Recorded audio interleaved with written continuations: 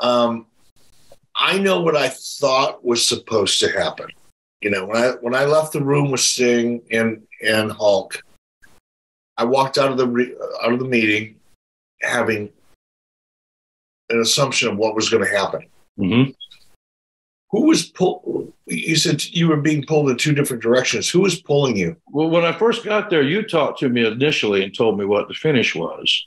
What did I tell you? Because I don't remember. You told me it was just and you told me to straight count it too. You didn't tell me to fast count it. You told me to give it a regular count. And then Hogan come up to me later on in the day and told me, he said, with that, when it comes to that count, nice and slow, regular count. I'm like, okay. So I wanted to try and check with you to make sure, you know, but I couldn't find you. And then later on, after I talked to Hulk, Sting come up to me and said, okay, about that count, rapid fire that thing.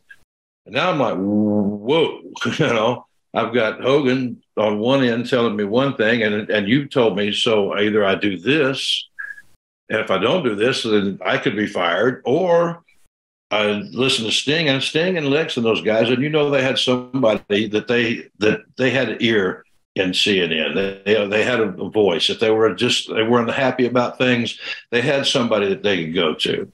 Well, so let me dig into that a little bit.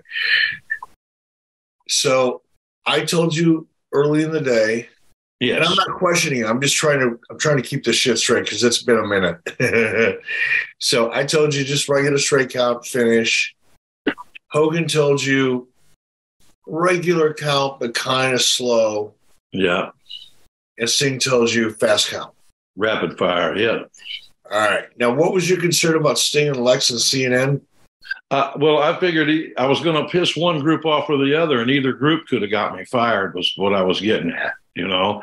I felt like I was kind of being set up as the scapegoat for if things really did go down the toilet, that let's just blame Nick Patrick. We'd fire his ass and move right straight on, you know, and problem solved.